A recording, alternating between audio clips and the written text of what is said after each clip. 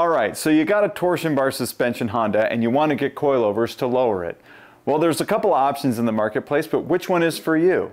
Watch this video and we'll help you decide which suspension option is going to meet your goals and make your car that much cooler.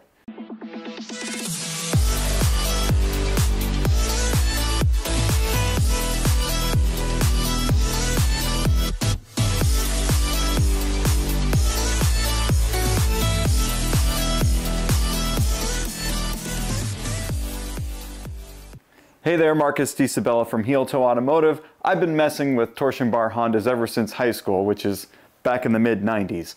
I'm not trying to date myself, but I've definitely had these cars for a very long time, and over that period of time I've come to learn that these cars are really great, capable vehicles, but there just has never really been that much support for aftermarket suspension.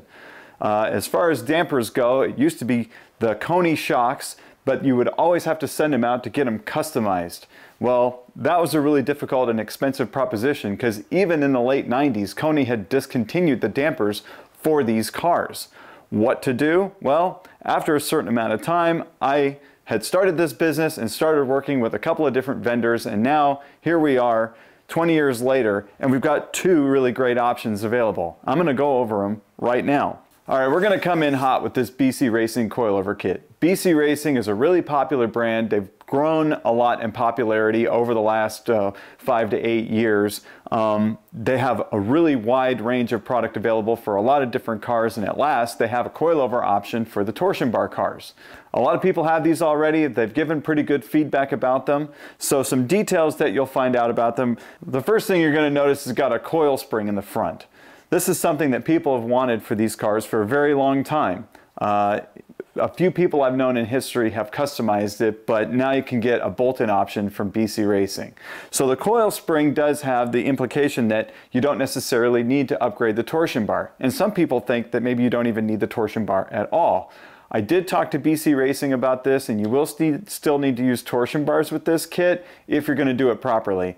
It helps carry the load of the car to keep some of the load off of the shock towers, which aren't really meant for handling the full weight of the vehicle. I know that some people have used these with and without torsion bars, and everybody universally says that it's good no matter what. Well, I'd like to test this myself and see what setup really works the best, because I'm just not really sure that taking out the torsion bar is the greatest idea. It provides some stability to the suspension, and again, it helps balance the load on the whole front end of the frame. So that question is to be answered still. Now, you can use this kit without the spring at all. You could just use the upper mount and the damper as a strut and maintain the torsion bars, or buy an upgraded torsion bar, as we do have those in stock, and just get rid of the spring and remove that complication if it is something that you're not really sure that you want to get into. The other thing is, with this kit, they're full length adjustable, which means the damper body is threaded all the way down, and that allows you to lengthen and shorten the complete assembly by unscrewing and screwing in this lower bracket, which is great because it gives you a lot of height flexibility. At the maximum height, you're going to be really actually pretty close to the original equipment height. Right? It's got a really big tire gap, but if you don't really want to lower the car, if you want to maintain more of like an OEM look, then you can achieve that with this kit by lengthening the damper all the way to the maximum. Also, at the extreme short end, it will be very, very short and lower the car quite a lot if that's what you're looking for. The other thing to mention about these is the springs. BC Racing famously offers custom coilovers wherein you can order them with custom springs, spring upgrade from Swift Springs, things like that. It's important to note that those options are not available on this torsion bar Honda kit. The springs are kind of like special shape, and they really don't have other universal options or other spring array options for them. So you're pretty well locked in with the 4 kilogram front and 3 kilogram rear springs. And I will say that 3 kilogram in the rear on these cars is rather soft, especially if you have an Integra, which has got a little more mass than a CRX or a Civic. So ultimately, if you're looking for a lot of height range ability and a comfortable soft ride, then the BC Racing kit is going to certainly work for you. So what is the other option? Well, the other option is one that actually we came up with in a partnership with Tein all the way back in 2003. Recognizing that these suspension kits needed to be designed around the factory layout, but there were certain limitations with the factory layout. We wanted to solve those problems with a kit of our own.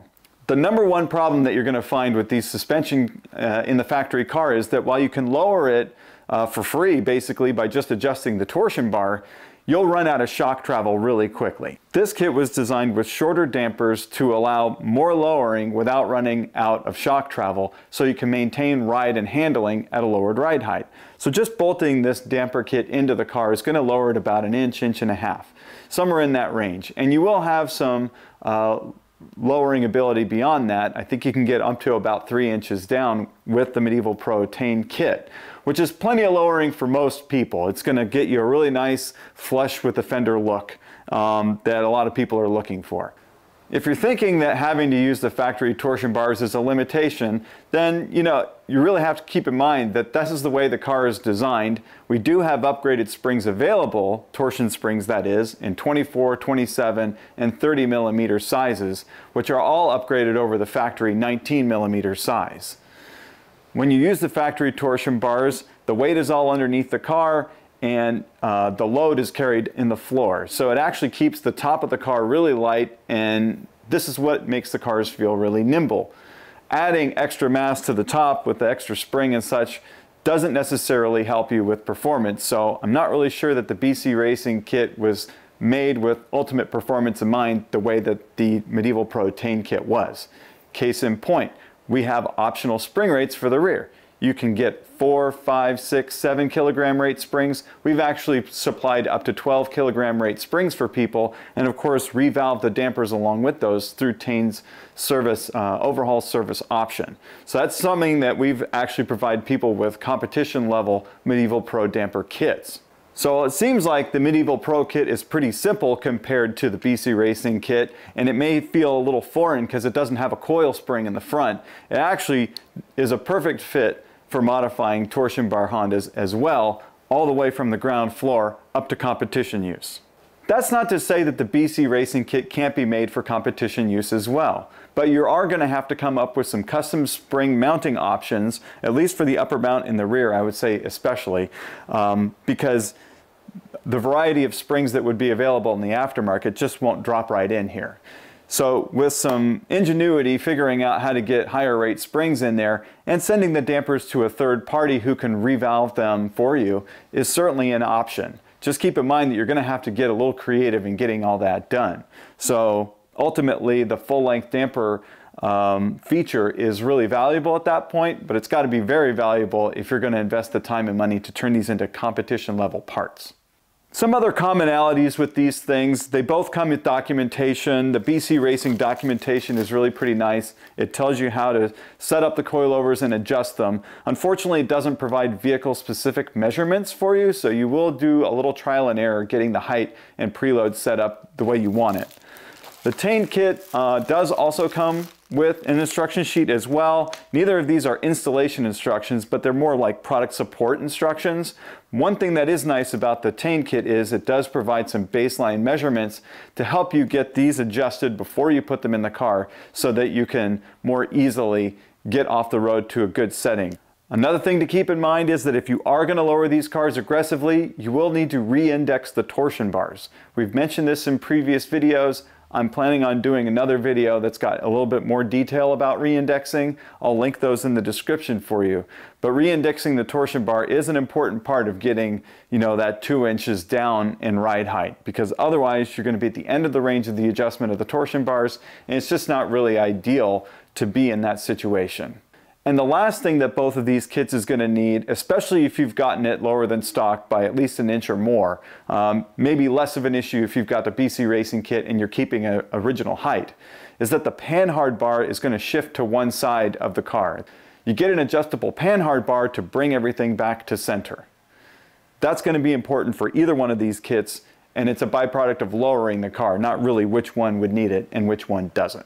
One other thing to consider is if you want to get camber caster plates for the front of these cars. Because they're strut suspension cars, the upper mount location will dictate some of the alignment angles. So if you want to get a little more camber to tilt the tires in, get a little more grip in turns, or a little more caster that adds stability when you're high-speed driving, you'll need camber and caster plates, and those will work directly with the Tein Medieval Pro kit as a drop-in option. It's just a replacement for the upper mount. For the BC Racing kit, you'll see that it's got its own special upper mount already that is not alignment adjustable. This would have to go, and then you'll have to use some other custom arrangement to make the top spring captive so that you can use those upper mounts. A couple of people are customizing something like that online. It's not something that's readily available as well. I think it's just another reinforcement that the BC Racing kit with the coil spring isn't necessarily designed as something that you would use for performance driving necessarily. It's just going to have that limitation as well. Again, you could work around it, but it may be a little bit outside of the scope of what you're trying to do to get on the road.